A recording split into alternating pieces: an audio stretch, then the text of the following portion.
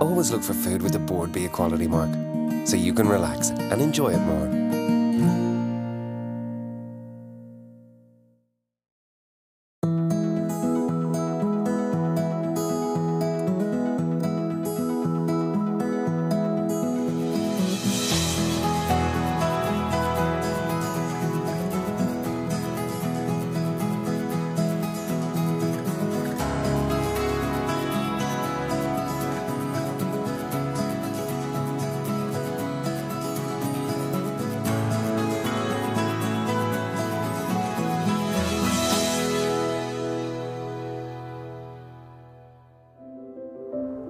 Sheep farming in Ireland is very much a family business. There are more than 34,000 sheep farmers here, and with an average flock size of just 108, it means that the farmers can give close attention to their flocks all year round. I'm in County Waterford to meet Willie Drohan. Willie, you're busy at work? I'll keep going, yeah. Well, this is my first time here in the Comeragh Mountains. Give me a sense of where we are exactly in Ireland. Mid-County Waterford, a place called Comeragh. You're about 10 miles from Clonmel, about 20 miles from Dungarvan. Comeragh Mountain here in the background. Out over the mountain, you have Niagara Valley. It's beautiful, absolutely beautiful. Now, you and your brother-in-law started up a group of cooperative farmers to rear these beautiful lamb. Tell me about it. Back in 2008, we started Comeragh Mountain Lamb. Felt, I suppose, our lamb was being lost going to the bigger meat factories, and felt that we had something special when you look around you here and see what we have in the mountains. And we approached Michael Quinn first, and Michael took our first 2 lambs from us, and it started from there. Well, he's a chef I had on my programme many years ago when he was in Waterford Castle, and he broke down the full. He's a fantastic chef. But what benefit is there to being in a group of farmers? Well, I suppose the benefit for us in Comeragh Mountain Lamb is that we have a constant supply. We know exactly where our lamb is coming from. The guys are in it, are producing it in the way that the consumer and the customer that we want to produce. And many farmers are in it now? There's 8. So it's not too big at the same time, No, it's very controllable. It's controllable, yeah. And where do you sell your lamb? We'll sell it locally first in our own county, in Arkeen stores, Super Value, local restaurants. And then we move on from that on to, say, Wexford, Kilkenny, Carlow, and on into Dublin. The breed are Scotch Blackface. Scotch Blackface have been in the Comeragh since the 1740s, 1750s. At that time it was English landlords who owned this place. They were brought in from Scotland. They were seen to be a hardy, healthy breed that could live on the mountains for most of the year. The diet in the mountain gives it that sweet flavour. The lamb is there for about 5 months of its life. The ewes are there for 9 months of the year. That all influences on the meat. And you're going for the PGI status. Tell me about that. 2.5 years ago I started myself to do it, but look, there's a lot of work in it, so we got a local guy to help us, Michael Brown, and now we have been approved and it's gone for approval to the EU Commission. So fingers crossed, what will that give you? It'll give us a bit of protection, number one, that our lamb is from here. If someone wants to sell lamb from the Comeragh Mountains, that it can be sold under Comeragh Mountain Lamb, and it gives the consumer, I suppose, more approval that this lamb is from where it says, and the diet and the way we do our lambs, it has EU approval got for that. Well, you couldn't get a more natural environment for the lamb. If you look at it here, it's just spectacular. One of the things I do like about farming up here is that when you look at other aspects of farming, that it has changed so much with modern methods, be it the lowland with fertiliser, land reclamation, maybe sprays and pesticides used, but in the mountains they haven't been touched since the beginning of time, I suppose. They're the same way when I was 5 years old as they are today, and generations before that. Now, do you like to eat lamb? I do. What way do you like? Shoulder lamb, I suppose, is probably the most favourite one. You can put a shoulder lamb on for 3.5, 4 hours. Well, I think lamb, is coming, it's showing people how to cook it too. Yeah. As you said, the shoulder of lamb, like using all those good value cuts. Yeah. Everyone wants the rack and the loin, of course, don't they? To do it correct, yeah. Yeah, so it's all about education. It is, yeah, and if you can get, the shoulders cheaper cut, and we'll feed the family, no problem. Absolutely, and good value too at the same time, I think so. Well, I'm going to head up to Dublin, and John Wyer, a good chef in Forest Avenue, is going to do your lamb some justice, I think. Willie, thank you so much. It's lovely to see you here, and continued success. Thanks, Evan. Thanks very much. Sit down, sit down, sit down, sit down. John Wyer is, in my opinion, one of the most interesting chefs in Ireland, and I'm looking forward to seeing how he cooks the lamb from Willie's farm. John, thank you for having me in your kitchen. It's nice to see you, Neven. Thank you. Very excited to be back in Forest Avenue. So this is the lamb here. So this is Comeragh Mountain Lamb, 6-month-old animal. I will start down here. Okay. And we just bits you're just taking off. Yeah, the legs. So these we're going to hang now for an extra 10 days. Breaks down the fibres a little bit, yielding a much softer, more tender meat onto the shoulder. Right up here. Yeah. You're a fit man, John.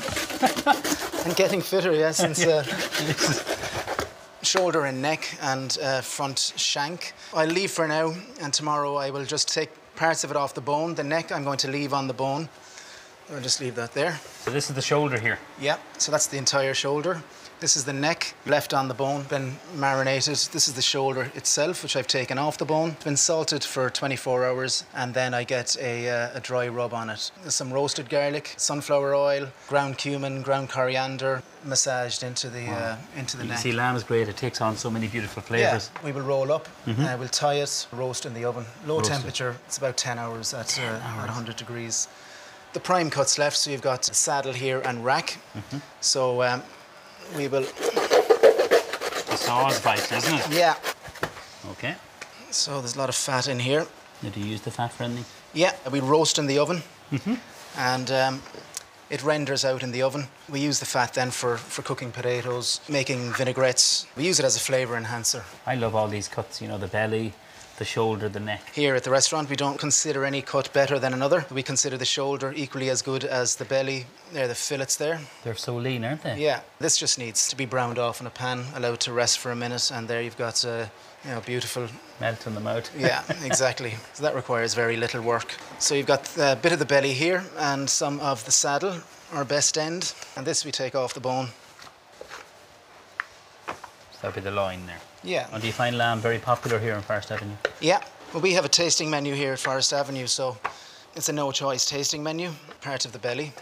So you'll find some people, they come in and they think that they're not that fond of lamb, and then we give them this and they fall in love with it. So what do you do with all the lamb bones? I'll roast the bones off and we'll make a lamb sauce. I'll just finish with the rack, so I'll take this part of the belly. Cooked, thank you. All right. Lovely. So that's part of the belly on the bone. Cooked pretty much the same way as the shoulders. It'll be salted for 24 hours, washed, marinated, and then wrapped up and slowly cooked in the oven. Slow roasted. So you seem to like to slow roast them. You're getting a beautiful caramelization on the meat that you don't get through braising or through bathing. And I find that the meat just develops way more complexity of flavour. Just trim the rack, leaving it on the bone, but just separating. So that's our rack of lamb. Left it on the rib bone so we can serve a nice lamb chop on the bone. We will trim it up eventually. We'll take the fat off here and just French trim the rack, ready for service. So we're ready to get cooking now? Yes, exactly. Fantastic. I'll give you a hand to tidy up. Thank you. Later in the programme, I'll be back in John's kitchen. But next I want to go back to County Waterford to learn about a very unique product. Barron's Bakery in Cappoquin has been making the famous Waterford Blaa since 1887. Esther, you're a fourth generation baker. That's correct, Neven. I am fifth generation of Barron clan in Cappoquin, but fourth in the bakery business. And tell me about the history of the bakery here. It's amazing that this bakery has survived in a small town in Cappoquin over 2 world wars, a civil war and many recessions, and it's all due to local support. And you've been working here all your life, have you? I have, yes. I inherited the bakery from my father in 1980, and I continued that until 93 when my husband joined me. But Esther, since you've worked in the bakery, you must have seen some amazing changes within products, within variety. Like, look at the range there behind you. What are people looking for? Well, they love tradition, and we're a traditional bakery, and we do a lot of the soda breads, you know, like you have the spotted dog and the brown bread, which is unique to Ireland, those soda breads and the scones. We do butter loaves and seed loaves. Yeah, we do Chester cake and we do gingerbread. Of course, we have our signature bread, which I have one here for you to see. This is called plain loaves. It can be called turnover, it can be called grinder, and it's the equivalent of 6 large pan loaves. And within Ireland, I mean, there's very few bakeries still producing this kind of bread. There's a lot of hand moulding. It's moulding. It's a lot of skill, it's a lot of knocked work. back, and it's a Yes. very slow process to produce this. Some people call it pull-apart bread because you can break it off in 400-gram pieces. That would be what our core business would be, the traditional flavours, and they're all childhood memories. The Blaas, what I'm interested in. How do you make this? Well, the Blaa is made with flour and yeast, and it was always the leftover pieces of dough. Okay. And the baker would bake them off and put lots of flour on them, and they'd put them into the oven. It would be the final heat of the oven that would bake them because they're so small. You don't need a dense heat for them. They were always less expensive than anything else. They were great for big families. It was a tradition that you got up in the morning and you went out to the baker's to get your Blaa for breakfast. So the Blaa is very unique to Waterford County. You have got PGI status for it. So, Joe, tell me about that. The PGI, it means Protected Geographical Indication. It's an EU trademark. It recognises a traditional food made in the same area for a long period of time. There are 4 others in the country. You have Clare Island salmon, Connemara hill lamb, Imekilly cheese and Timoleague brown pudding. So there are 3 more in the process of getting there. Our neighbours Comeragh lamb just down the road, Wexford black currants and Sneem black pudding. Fantastic achievement for the whole county and for yourselves too. You think of France, Champagne, in Italy they have the Parmesan Reggiano, the Parma ham. I mean, there's only 4 or 5 products in Ireland have this. It's an absolute brilliant, well done.